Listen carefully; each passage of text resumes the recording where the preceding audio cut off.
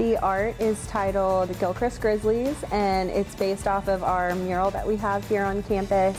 That is our 5th grade legacy from a couple years ago, and it is of 3 bears, a family of bears, to represent Gilchrist Elementary being a big family.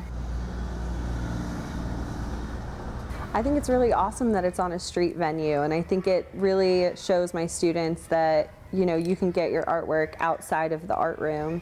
It's not just in here. You can see art all around you and in your community.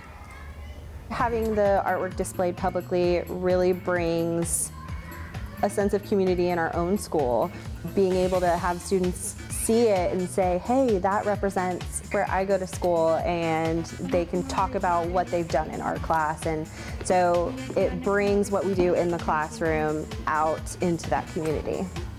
It's really great that it's in a high traffic area. Our school is kind of hidden, so having it be seen by so much more of Tallahassee I think is a great thing, and it makes them wonder what's going on at our school and what are our kids making. So it just kind of brings more attention to Gilchrist. We have a great art program here.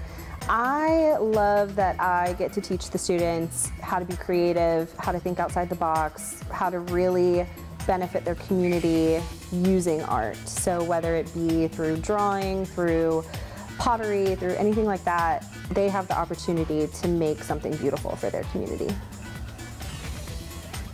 I want to say thank you to everyone supporting the arts and bringing it into the community of Tallahassee. I think it's amazing that we get to beautify our community and support local artists.